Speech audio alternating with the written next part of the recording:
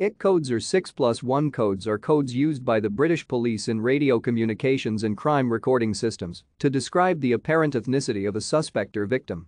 Originating in the late 1970s, the codes are based on a police officer's perceived view of an individual's ethnicity based on a visual assessment, as opposed to that individual's self-definition.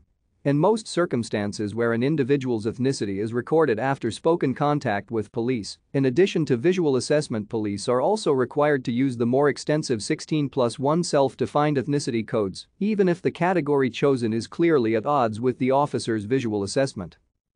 The usage of IC codes in relation to individuals is recorded as part of information collected during activities including stop and search, issuing of fixed penalties, arrest, and custody of individuals, and is recorded on a number of police databases.